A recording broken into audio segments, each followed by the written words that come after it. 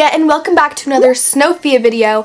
And I know last time I said I would probably sit in front of my bed for my background, but I just decorated this background and I'm kind of in love with it, so let me know which one you guys prefer. So anyway, today's video is very exciting as always because I am doing DIY Christmas presents that you can make for your friends, your family, your little cousins, the people you babysit. There are lots of gifts that I have for you guys. I want to give a big thank you to Personal Planner for sponsoring this video. They were so nice to send me this awesome planner, and I actually designed it. It says 2017 and it's like a cool watercolor design, and on the back it has more watercolors, which I love. I think it's so cute for the new year. And you guys can design your own planner on Personal Planner. If you guys want to get a planner in time for Christmas, make sure to order it by December 6th, and that way it'll get here in time. I think it'd be a great gift for your friends and family, or just for yourself. I'm gonna have a code in the description to get a discount on one of your own planners, so if you want to get one, make sure to use my code so that it's a little bit cheaper for you. Personal Planner is allowing me to give one of these planners away to you guys, not the one I designed, but you guys get to design your very own planner for free.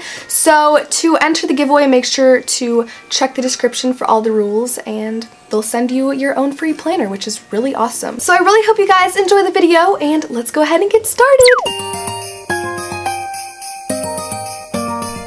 So for our first DIY Christmas gift, we're going to be making some DIY hot cocoa spoons. So first, just take some plastic spoons, I chose festive colors, and you're going to spoon some melted chocolate onto your spoons, and then while they're still wet, you want to sprinkle on some crushed candy canes or sprinkles, or really anything you prefer. I had a bunch of different sprinkles and toppings, and I also put on some marshmallows. And you're just going to keep making your hot cocoa spoons until you have the amount that you want and until your chocolate is all gone.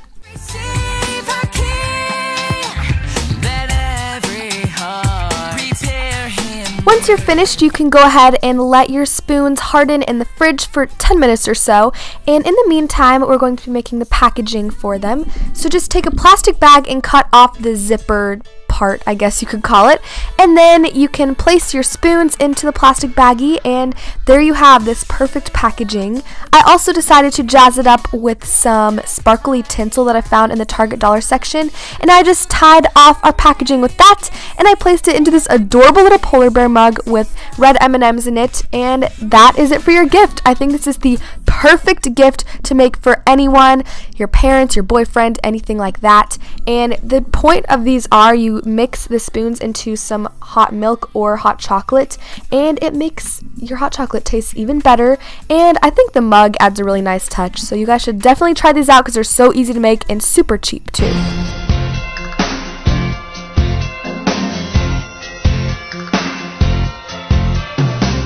This next DIY is probably the easiest in this entire video. So all you're going to do is take an envelope and then cut off the corner of it, if that makes any sense. In there you have like the shape of it. And next you're going to take as many washi tape colors as you want and start putting strips of the tape onto your little corner of the envelope. It's super easy and really self-explanatory. You can go crazy with whatever colors, whatever kinds of tape you want.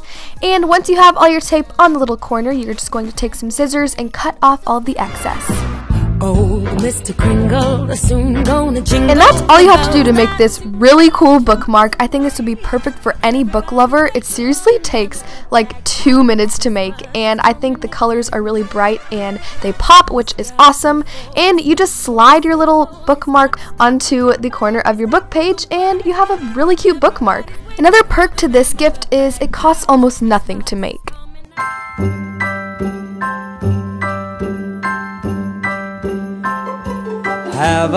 This next gift will be perfect for any candy lover. So all you're going to do is start with a mason jar, and you're just going to fill it up with any white candy. I chose to use white peppermint M&Ms. Obviously I separated them from the red ones, but you could also use white chocolate pretzels or anything you can find. I actually ran out of M&Ms, so I had to fill the rest with marshmallows, but that was okay. And once you do that, you can just put the top on, and I decided to take a piece of scrap fabric that I had and I tied that around the jar so it looks like a little scarf. I thought it was is really cute and it adds some spice to the gift. And next I also just glued on some buttons, 3 buttons down the side of the jar so that it looks more like a snowman. Lastly, I just added on a little bow to the top of the jar, and that's it for your gift. Again, this is a super easy gift to make, and it's also really cheap. You basically just need candy and a little add-ons to the jar. I don't know if that makes any sense, but you guys should definitely make this for anyone who loves sweet treats and candy. Christmas. I included this next gift for any kids that you want to give gifts to this year, maybe your little siblings or your cousins or people you babysit. First, you're just going to start out with an empty Altoids container. I thought this was a really cute way to incorporate a gift. So with that container, you're just going to take a piece of felt, the color of your choice. I chose orange, and I just traced the outline of the Altoids container so that I could cut it out and get the shape properly. And next, I just hot glued that into the bottom of the tin. And I just repeated the same step with some yellow felt for the top of the tin. To make a little pillow for our cat, you're just going to cut out a piece of scrap fabric, fold that in half, and glue all of the sides except one, because you want to leave a hole to put the stuffing in like I'm doing here.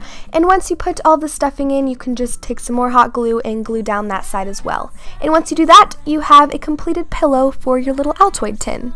To make our little cat, I used the same process that I did to make the little pillow. I just used some gray felt and cut out a cat shape instead. And I also decided to glue on some black felt stripes and also some black felt eyes and a little smile. And lastly, I decided to spice up the cat a bit and glue on a white felt belly. I'm saying felt so many times, but I just think this cat is adorable. And then you can just place it in the little tin. As you can see, I also cut out some felt fishies, and I put on a little red bow to complete this gift. I think this is absolutely perfect for any kid. I know I would have loved playing with this when I was little, and I just think it's such an easy way to make a little toy for a kid you want to give a gift to, and it's super easy and cheap as well. Anybody can do it. Seriously, you should try it out. With the kids jingle belling. This next DIY is definitely one of my favorites, so all you're going to do is start out with a wooden frame. I found mine at Michael's for $3, and I decided to jazz it up a little by painting it gold, but you don't have to do this. You could really paint it whatever color you want, actually. And once the paint was dry, I took some string and hot glued it in a zigzag pattern, I guess you could say, down the frame. And you can just kind of watch what I'm doing here because it's kind of hard to explain, but I'm basically making a place to put the pictures.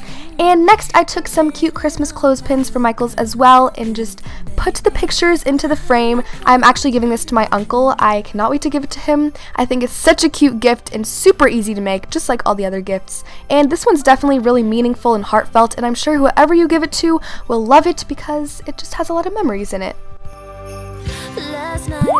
So that was it for today's video. I really hope you guys enjoyed it. Please make sure to give it a big thumbs up and subscribe down below. And also let me know if you guys are planning on giving any of these gifts to your friends and family. And if you do, make sure to DM me some pictures on Instagram of the things you make. Also, in last week's video, I asked you guys to send me pictures of your Christmas trees. And here are a bunch on the screen. I wish I could include all of them because you guys were awesome to send me some. And they're all beautiful trees. Thank you guys again for sending them. Lastly, on my vlog channel, I am doing a Christmas series called Sophia's Christmas Countdown, where I do a bunch of fun Christmas videos, and I'm also doing the 12 days of Vlogmas, so if you want to go see some more Christmas videos from me, it will be linked down below. Make sure to go subscribe and watch my videos. So I think that's all I have to say for this video. Thank you guys so much again for watching. I love you so much, and I'll talk to you in my next video. Bye!